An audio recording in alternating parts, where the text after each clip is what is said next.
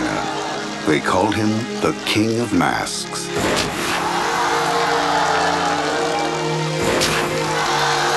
But behind the magic, he dreamed of finding a grandson to pass on the secrets of his life.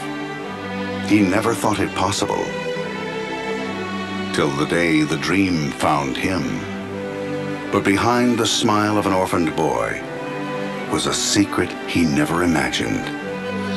我是个女的。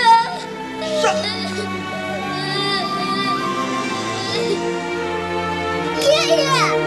In a time and place where a little girl's life is not considered worth saving, she will try to prove herself. But winning his acceptance could cost everything they have.